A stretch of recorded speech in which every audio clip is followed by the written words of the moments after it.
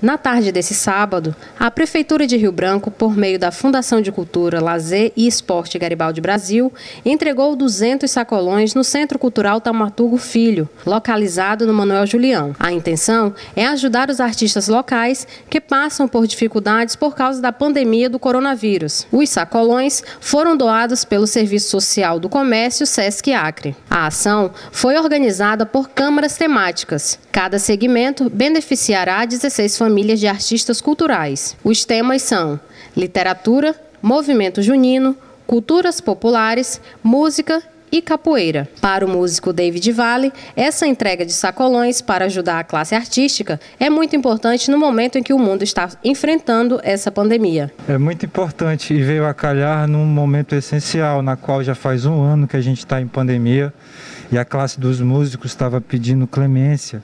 E conseguiu, nesse momento, essa ajuda com o sacolão junto da Fundação.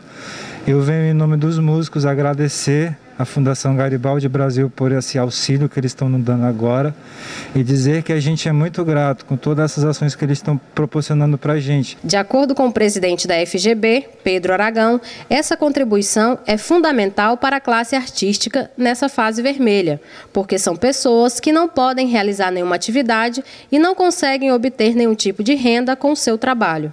A faixa vermelha está impedindo muita gente de trabalhar e levar o pão de cada dia para dentro de casa. Então foi nesse sentimento que a Fundação Garibaldi e a Secretaria de Assistência Social, com a acessibilidade do nosso prefeito, que foi quem deu o pontapé inicial para que isso acontecesse, que hoje nós podemos entregar 200 sacolões, dividindo entre as câmaras temáticas do Conselho de Cultura, dos nossos artistas, da classe artística de Rio Branco.